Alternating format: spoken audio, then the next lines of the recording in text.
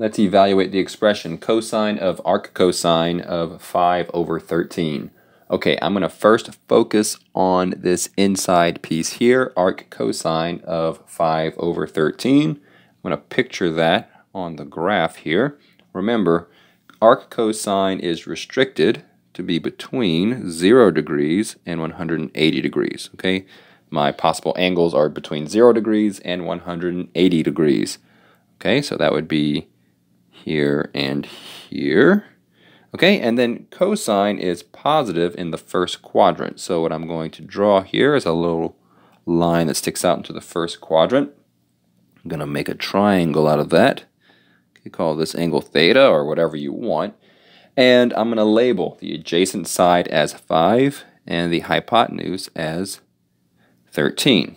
Okay, now sometimes, not necessarily in every example, but sometimes I need to find that missing side there.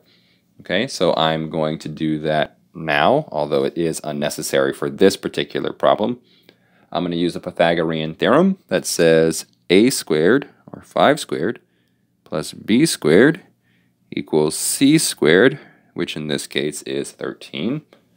Okay, so 25 plus b squared equals 169.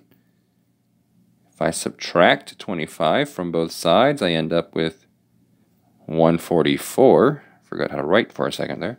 144. And then the square root of 144 is 12. Positive and negative 12. We're going to go with positive 12 because we're in the first quadrant here. Okay, so positive 12. Okay, great.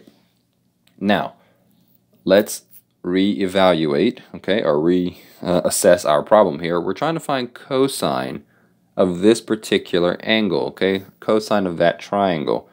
Okay, well, cosine is going to be adjacent over hypotenuse, 5 over 13. So my answer, simplified expression here, is 5 over 13.